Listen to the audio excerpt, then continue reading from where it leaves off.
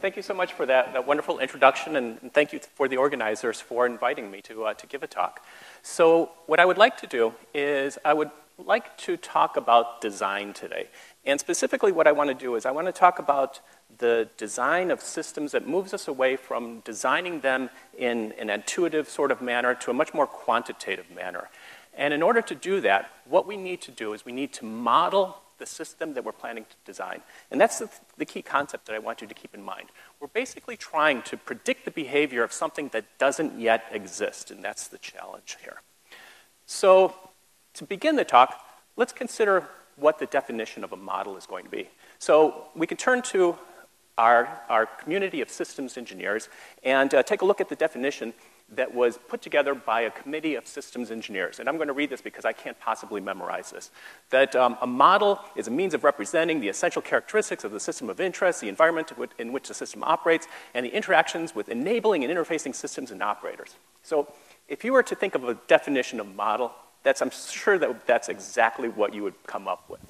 And while this is a good and precise definition, it's not really constructive in terms of trying to understand examples of models and how we actually use them in order to perform design. So what might be a better way of doing this is to look at kind of an organizational chart of modeling and think of what examples there might be in the context of this diagram. So at the very top, what we have is we have like the kingdom of model, and then we go down the branches of this tree and end up at the various species of the different models, and we'll proceed through that in this manner, okay? So the first thing, in terms of looking at different models, if we step one step down, we see that there's a difference between what are called abstract models and physical models. Now, physical models make a lot of sense to us. They could be the ball and stick models that we use in chemistry class in order to understand molecular structure, or they could be subscale models of aircraft that go into wind tunnels in order to understand the aerodynamic forces at work on those systems. And so what's interesting about the second example is that when we put it in the wind tunnel and we run experiments, we're doing a simulation. We're doing basically an analog simulation of the system.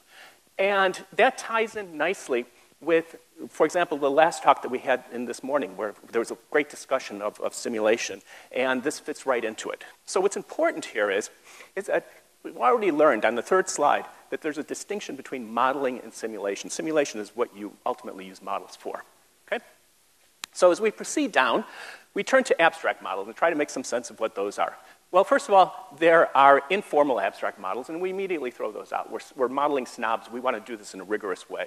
So we go to formal models, and we think in terms of quantitative models. So I've already used the word quantitative ones. And so those can be data-driven, and we're hearing a lot about this these days in terms of big data, AI, and so on and so forth. A huge tidal wave of research in terms of quantitative modeling in that context. But I'm not going to talk about that because what I need to do for my design problem is to have physically based and predictive models. Big data works with things that we already know and finds patterns in it. And what we're trying to do is we're trying to extrapolate into the unknown, okay? And so good examples of physically based models are, for example, our everyday weather forecast, a triumph of deterministic simulation. And also a great science detective story, the discovery of Neptune, which was predicted by mathematical modeling, both in terms of the existence of Neptune and its location, and it was found after the prediction of its location. So a terrific story there. So we have quantitative models, and we also have geometric models. Geometric models, we all came here. We probably consulted a map on the way here. That makes sense in that context. We see that every day. And another thing that we see, perhaps in terms of everyday today operation, are the computer-aided design packages that we use in order to represent a structure that we would like to construct, for example, using 3D printing, that we ultimately assemble into our final product. So I chose this sunscreen sculpture in Youngstown, Ohio, because I like it. It's a good-looking sculpture. It's made by 3D printing, and it's also solar-powered, so it has a lot of good things going for it. But it also represents the shift in paradigm in terms of manufacturing. Youngstown, Ohio is the center of a national initiative for developing additive manufacturing technologies. And so what they're trying to do is replace the traditional manufacturing techniques that, say, my father used as a machinist building diesel engines, replacing them with the next generation of advanced manufacturing. Okay? So if we could do 3D printing at a macro scale, how far can we push it? We're trying to break limits here in this session. What's the limit of 3D printing? And why are we interested in potentially in this? Well, first of all, before we say why we want to do it, yes, we can do it. We can do it, but what's important here is that the machining operations that we had before, the mechanical sort of machining operations, have been replaced with chemical operations. We do chemistry at a molecular scale, and that carries out our machining operations for us. So what we're basically trying to do is to engineer the chemical reactions that take place in order to be able to do our 3D printing at the atomistic scale. Okay? So great. It sounds like a good stunt, a good Nature paper or something like that. Why are we actually interested in something like this? Well, we've been doing it for years, and we're getting farther and farther and farther down to the fundamental atomistic level limit of what we can do. But every one of us, almost every one of us, likely has a smartphone that's packed with microelectronics, packed with solid-state memory that has replaced our old hard drives, packed with screens that we can interact with, and so on and so forth. And every single one of those processes is manufactured using these chemical machining techniques at the molecular scale. So elements of solar energy, including PV arrays, including battery storage, including fuel cells, all benefit from this technology. And then finally, in the last 10 years, actually last 5 years, we've seen almost the complete elimination of CFLs and incandescent lights with LED lighting. And the heart of LED lighting is the diode, which is deposited with exactly these types of manufacturing techniques. Okay? So what we do in our lab is we're trying to push the limit. We're trying to see how far down we can go. And the limit as it stands is basically one monolayer of atoms. And if we consider the films that we're depositing, those are 2-inch wafers, if we were to stretch those wafers out over the entire metro area, what we would find is that the degree of control that we can have amounts to 60 microns, which is slightly smaller than a typical human hair. So it's absolutely astounding the degree of control that we have over these systems. So how do we do that?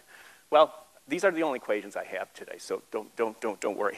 But basically what we do is we have to be able to control the chemistry without seeing the molecules themselves, measure what's going on in the system, or a number of other factors that we just can't have control of.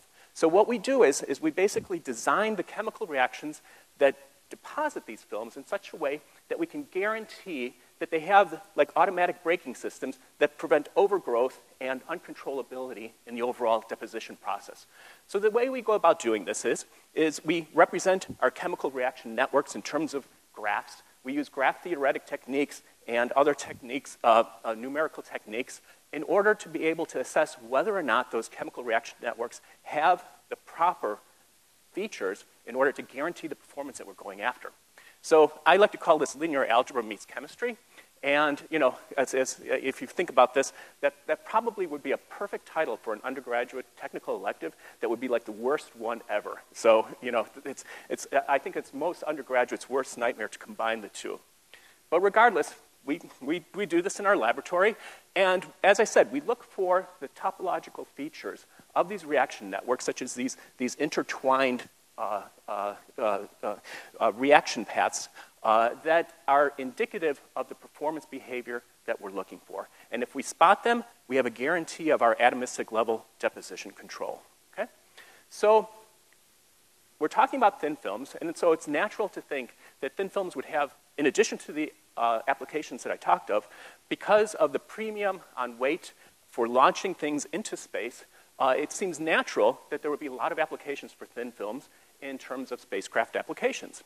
And so sure enough, one of the things that we do is we deposit protective films onto plastic objects that would otherwise be eroded in low Earth orbit. Now, I have a couple of numbers there in terms of kinetic energy, impacts per second, so on and so forth. The details aren't important, but you can do basically simple back-of-the-envelope calculations that would prove that any plastics would be pretty much doomed after a short period of time in low Earth orbit because of the reactivity of the oxygen species that are found in the neighborhood of, for example, the International Space Station. So other things that we do is we're interested in optical components. So we're interested in putting astronomical observatories in space to get outside of the atmosphere so that we can do ultraviolet astronomy, higher energy astronomy. And our thin films are ideally suited for doing those deposition processes, as well as even higher energy deposition processes, higher energy observatories for observing X-ray events in space. And this is where our atomic layer deposition processes really shine, because what we're trying to do is we're trying to deposit thin metal films on these honeycomb materials of nanoscale. They're actually inspired by the way that a lobster works in order to focus. It focuses in a completely different mechanism. And the basic idea is that we're trying to create these microstructures in order to replace the current macroscopic scale structures that we see in X-ray observatories. The last example is the one that I'm most excited about, and that is we're looking at trying to create coatings that conduct electricity and don't interfere with the optical properties of the thermal radiators of the International Space Station. So those white radiators are thermal radiators. They're not the photovoltaic arrays that we associated with generating electricity. And our objective is to coat these radiators with a thin, transparent conducting oxide called indium tin oxide. And this is something that we see. For example, if you look at the front cockpit windows of a jet, you'll see a funny colored pattern, and that's a result of ITO being deposited on those windows for heaters. But more importantly, what you'll find is that in every one of your cell phones, the touch screen is activated by this indium tin oxide coating. So what we're doing is we're depositing them on nanoscaled materials, and we do that by a very sophisticated technique. We went out to IKEA, we bought a tea strainer, we modified it, we put it into our reactor, and we deposited our films in that manner. And then at the end of last year, we were successful at creating a number of films. We launched on the shuttle resupply mission in November that was launched from Wallops Island in Virginia. 6 of our samples were taken up and will be evaluated over the next year for their resistivity to the environmental effects of space. Okay? Then they'll be taken and brought back home. Okay? So for the last part of my talk, speaking of homes, what I'd like to do is shift gears, but not fundamentally in terms of the modeling work. I'd like to talk a little bit about our participation in the Solar Decathlon. So as many of you know, Maryland has a rich history in participating in the Solar Decathlon. We've participated 3 times in the last 10 years. And the Solar Decathlon is basically a student-run design, construction, and testing over a 2-year period of a purely solar-powered home. Number of important criteria for testing. So the first thing that you find out when you join the Solar Decathlon is you find out just how many parts a house is made of. It's unbelievable. And how many things that you actually have to design in terms of engineering design. And I put this up because it's hard to read, but it gives you some magnitude of the daunting task that we were faced. So given all of the moving parts of the overall design process, it's not surprising that computer-aided design packages are incredibly important in order for managing the construction and design of the homes, and ultimately the realization of the home itself. So it's nice to see that our initial design actually came out in the final end.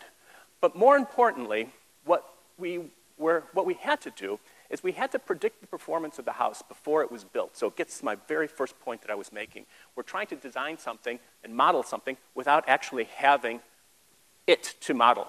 And so we spend about 2 years worth of time doing exactly the type of work that I described, building physics-based models of the solar irradiance, the PV array power, all the mechanical systems, the thermal systems, the water systems, and so on and so forth. We put them together and created this predictive model which predicted the performance of the house according to the current weather.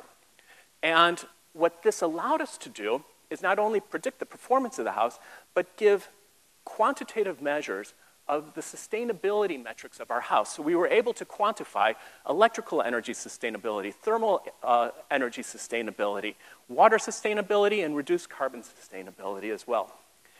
And what we have is basically we've created a digital twin of our house that we can place anywhere in the world and assess the performance of the house under those conditions. And currently we have 4 houses, virtual houses operating. This is the predictions for today, and these are the predictions of the sustainability measures for our house in 4 different virtual locations, including right here in College Park, of course. So taking our predictive capabilities of our house, we were able to basically, in some sense, game the competition. That's a strong word to use, but basically what we were able to do is we were able to look at the weather reports over the competition period, predict the performance of the house, and manage our renewable resources in an optimal way. And the bottom line here is that we were able to survive a snowstorm for the first time in the Solar Decathlon history, resulting in a huge energy loss over the course of the snow days. But we predicted that ahead of time, and were able to recover so that the Department of Energy measured performance. We started off with 0 energy. We ended with exactly 0 energy. So net zero was really accomplished in our house. So having said that, what we ended up doing, we believe that our ability to model the performance of our house and predict its abilities led us to a second place win in the Solar Decathlon behind the Swiss Monolith team. We're not angry with them because they just could not be beat. And so what we're doing right now is we're transitioning our technology to the 2019 Solar Decathlon Africa. We're in partnership with the Moroccan team. And so bottom line here is that I hope that I've given you some insight into the way that we approach the development of models of things that don't exist, both for the understanding and for the optimal design of those houses. Once again, trying to get away from the empirical, the ad hoc, the intuitive approaches that most design is still carried out with. So with that, thank you, and